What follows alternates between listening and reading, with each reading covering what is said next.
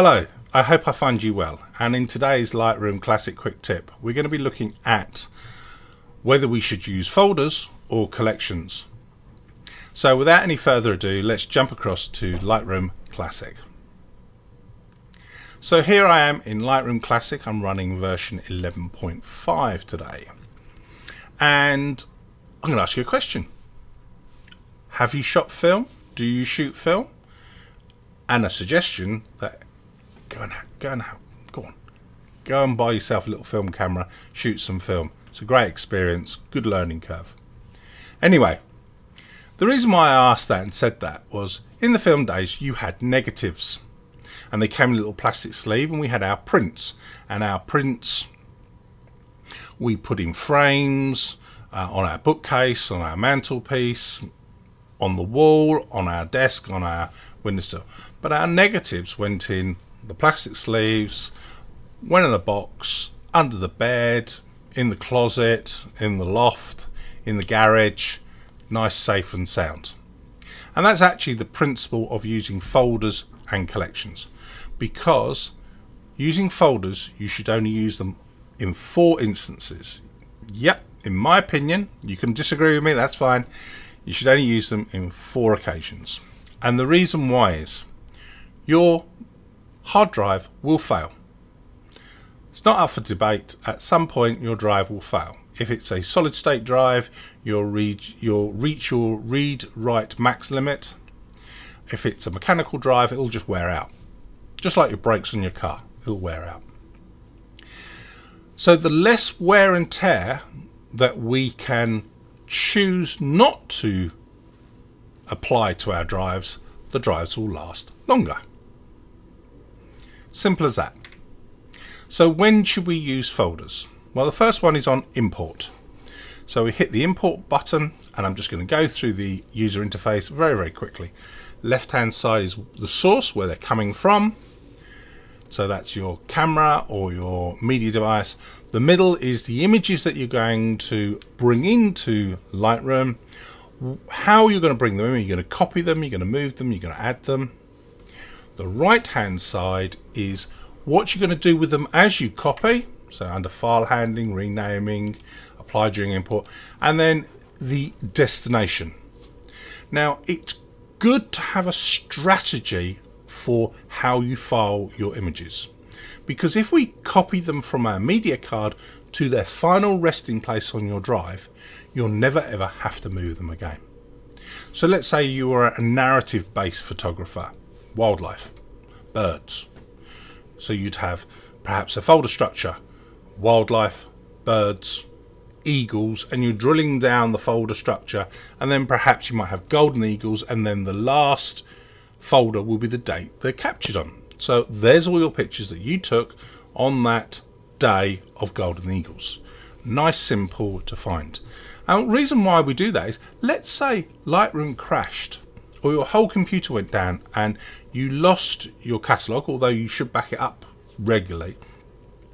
You could use your operating system if your images are kept on an external drive. You could use your operating system to go and manually find an image if you desperately need it, whilst you're waiting for a new computer and rebuilding your catalogue from your backup. So having a strategy of where you put your images on import is really good.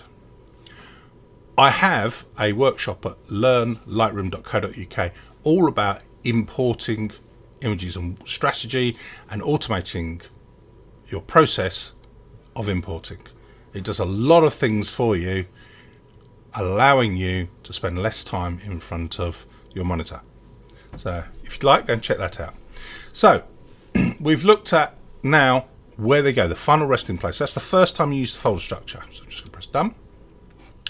The second time we use the folder structure is when we've culled our images from our collection, and I'll come on to that in a second. So I've culled my images, I've gone through them, I've chosen the ones I like, what I don't like, and I want to mark that folder that I've culled it, a visual representation. So I go into my folder panel, I find my drive. As you can see, I've started to color label these folders. So this folder here isn't, and I'm going to mark this now as I need to cull that folder. Okay, so I now come down to color label, to be culled, gives it a red label. I know immediately I need to cull those images in that folder. Okay, and I come back to that at a later time. So that's the second time you use the folder structure, just to mark it that those images on that day have already been culled, but we cull them in the collections, and I'll come on to that in a minute. The third time that we use the folder structure, once you've culled them, and perhaps 10 or so days after you've culled them, you go to the folder structure and you delete your black flagged images if you use flags. You can only delete a file and image from the folder structure. Okay? If you delete from a collection, you are only deleting the image from the collection. You're deleting that link. You are not deleting the image, the file itself. Okay? And then the fourth time you use the folder structure is if you've imported them incorrectly, or you want to tidy up your strategy. You've gone from they're all a mess, all the images are everywhere, they're all a mess. You've now worked out a strategy and you need to move them. So it's import, marking the folder as culled, deleting the actual file, the photo from your drive, and moving them. Those are the 4 reasons why you use folders.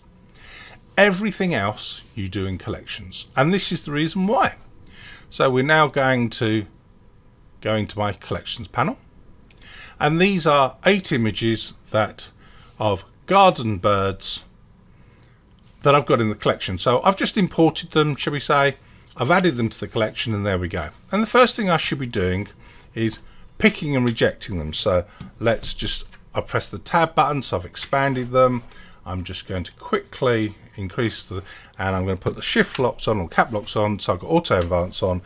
P for pick, X reject. I've got a full video on this playlist all about picking and rejecting. So I'm just going to pick XX, pick X, pick. Okay, so I've culled them.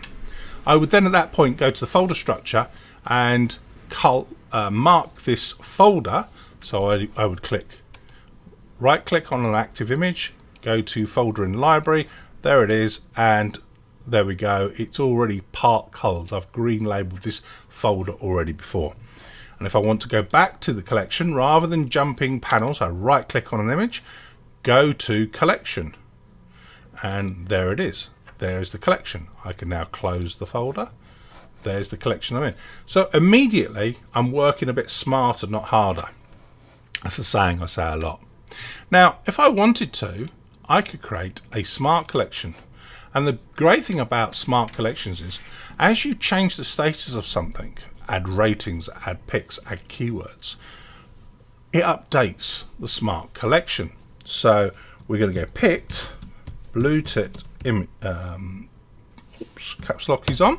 So let's retype that for you. Picked, blue tits, okay? And I'm going to say these are flagged, yes, but they're in this collection. So you go plus, click source, collection, contains, or you can change it, contains all words, but I'm going to go blue tits. Okay, so what now? This smart collection is going to look in this standard collection for any picked images, and press done, and you get the little cog, say it's smart, and there they are. So I've got 4 in there at the moment. Just to show it works, if I go back to the 8, and I'm going to mark that one as a black flagged, so this image now is a black flag, the third one. I've only got 3 images in there. So it's working a little bit smarter. I've got all these options. And I can do lots of different things with these. So this smart collection, I want to edit these now, but I'm going to edit them in a particular way. But I want to keep a copy of them. So I'm going to go plus, create a collection, and blue tit edits. Okay, it's going to go into my birds collection. I'm going to include the selected pictures, and I'm going to make a virtual copy. So there we go. So we've now got another collection of virtual copies. And if I wanted to share these, I could just go right click, share in Lightroom. And it's now syncing to the cloud. So now I could go to my quick develop panel and I could just apply a preset quickly. Let's make them black and white. Okay. And that, I've now got my original. There's my 6 images. There's my virtual copies because they're picked. They're in the picked Smart Collection. There is the edits that I've just done, but I'm also sharing them and I can make them public if I wish. So I'll get lots of versatility. Now the great thing about it is once I finish with this project, I can just either close down the collection set and they hide away, or I can delete them, but I'm not deleting the images. I'm only deleting the collections. So in my commercial catalogue, my collection list goes on and on and on and on. And this is why I use 1, images, 2, my support group on a Monday night, lightroommonday.com. Most weeks I host a live Lightroom support group where we come together, we look at a theme, a task, and answer your random questions and answers. So, and I create collections. So here I've got work in progress. Okay, so these are images that I'm working on, and I'm saving my screen real estate by expanding and reducing my collections. So I've got different, and I want them in these orders. So I go 1, 2, and 3. They're in these orders. Okay, 4 are all my images in the cloud. Okay, so that one of a bird that I synced, what I would normally do in my commercial, I'd bring that down and put that into that folder to say that it's syncing in the cloud. So I now know that all my folders in that collection set are synced in the cloud. Immediately I know they're all there, and that's how I've got over 500,000 images in the cloud. Because if you sync from Classic to Lightroom, they don't count towards your storage because they're a smart preview, not the raw file. Okay, so I have all my collection, all my images I have in a folder called LR Cloud, and I sync them and I know they're all there. And if I just untick, it stops syncing them, and then I move them. So if I tick unsync, there we go, stops syncing to Lightroom. I then drag that back to the bird. So I put them together.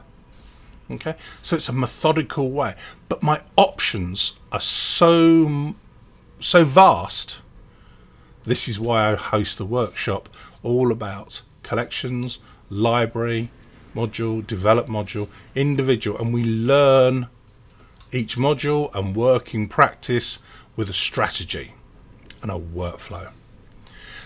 So there we go. Folders, 4 things: importing, culling the folder, marking the folder that it's culled, deleting, and if you have to move. They're the 4 things. Everything else we do in a collection, because we don't have to jump backwards and forwards panels. We have lots of different options. We can create a collection, we can share. I could turn around and say, just to give you an example, I want to right click, duplicate this copy, this collection, okay, but I actually want to take that image out. So I've now just deleted that one image, and I've only deleted the preview from the collection. I haven't deleted the file. If I go back to the original, there it is, there's the original virtual copy, and if I go to, there's the original file. Okay, so all my options are open. I can create virtual copies, but the thing I was going to show you was, if I wanted to, I could just share that one collection with somebody, not this collection. So let's say you had some holiday pictures, some for the family but some for friends. You'd have a collection with them all in there, and then you just select the ones that you wanted to go to your families and ones you wanted to go to your friends in your collection, and you could share those collections, but they're all within this collection set. Now the golden nugget is these collections are accessible from your phone, so you can create a collection, share it in the cloud, which is why I have this LR Cloud collection set, and they sit on your phone. They don't take up storage because they're previews, and you can just literally just show them to friends and family when you're out and about, or somebody wants a picture. You can share that image with them from your phone or your tablet or any web browser. Your computer doesn't need to be switched on. And these are the things that we look at in my workshops and my support group on a Monday evening. I hope today was of help to you. If it is, please subscribe. If you've got a question, leave it in the comments. Give me a thumbs up. If you'd like to check out my classes, my live, in person or on Zoom classes, please visit learnlightroom.co.uk. And to the side of me is my playlist for my Lightroom Classic Quick Tips. I hope you have a great day. You stay safe. I'll see you very soon. Bye for now.